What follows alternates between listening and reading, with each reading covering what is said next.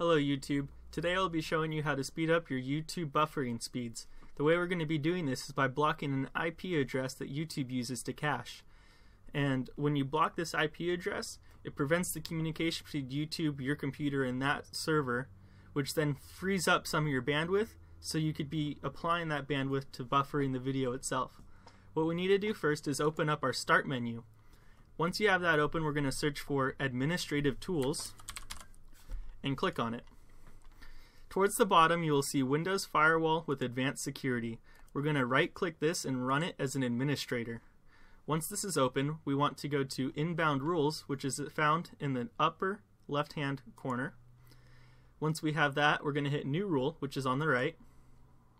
We're going to do a custom rule. Since we are making our own, we want it to apply to all programs, so then we could hit Next. We don't need to do anything on this page, so we're going to keep on going.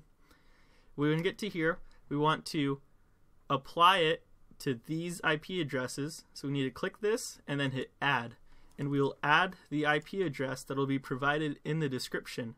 We can then hit OK and go to Next. We want to block this connection, then go Next, and we want it to apply to all these domains, and then we could just name it whatever we want.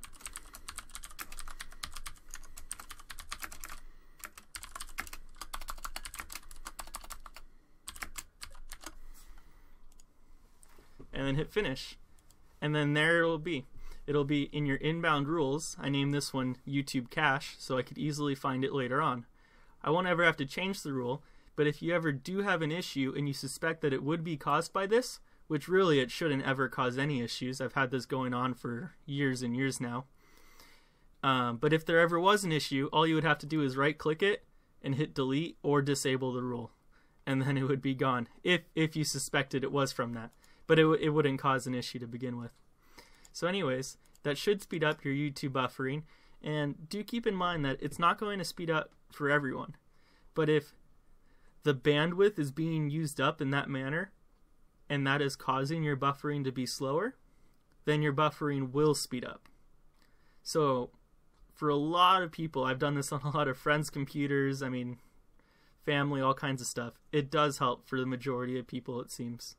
Anyways, have a good day, guys.